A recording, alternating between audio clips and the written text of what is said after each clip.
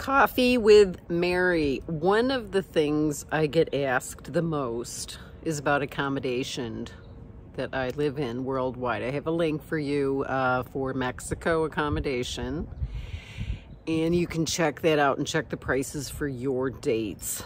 But I wanted to address finding lodging in different countries. Okay, when you first start traveling, that's when you're probably going to spend the most amount of money for what you want to live in, because you don't really know the situation in the particular place that you're going to. So, you know, go to booking.com, VRBO. That's what I did. Now, I did pay a premium for that, but I would get apartments where I could cook, and that was wonderful. Of course, they weren't perfect. Wi-Fi wasn't always the best, no matter what country and no matter what they tell you. So that's going to be different in every place. No natural light, dog barking next door continually, not just sometimes. Construction, things like that. So it is a big challenge.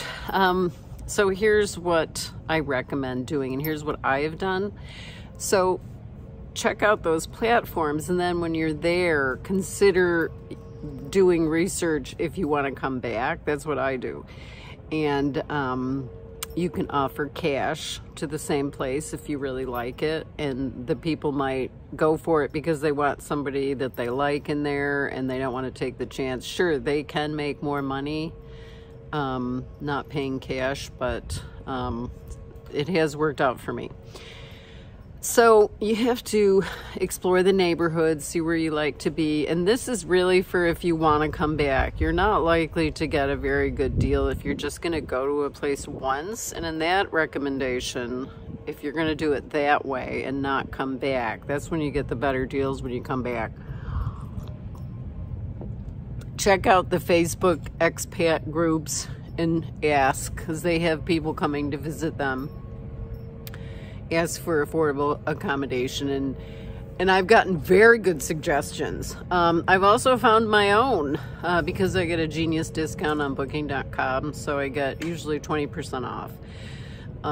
And the place I stay in Mexico City, where I'm going this month, I haven't stayed anywhere else. I like it so much.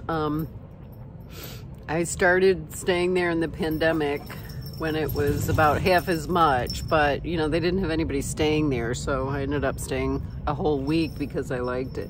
Now, the thing is, what's your intention about accommodation? You're not going to get the best deals if you're going to be there for a short amount of time. So the longer you stay, the better it's going to be. You can get a weekly discount. I have been mainly using Booking or places that I've already stayed. And the cash option, not very many places, but just a few that I like to return to over and over again. I don't stay with friends. Because I have my own requirements. I like to go to bed early sometimes. I get up in the middle of the night and turn on the light. I just don't want to deal with all of those discomforts and be on someone else's schedule, so I just would rather pay. And in some ways, in Mexico, this is one of my first trips there. I did a couple of things where I did photographs for them for accommodation for free. I should have been paid, really, but I was at the end of a trip and I was like, look, I can do all these pictures for you. Just, you know, let me stay a couple nights before I go back to the United States. And that worked out great. And they loved the pictures. One hotel said, you made it look like it doesn't even, you made it look better than it looks. So if you have a skill, suggest it. I've done a lot of volunteer projects around the world and gotten free room and board, sometimes free room, and I feed myself. So there's a lot of different options you can approach, but it usually doesn't fall into just having a couple of days.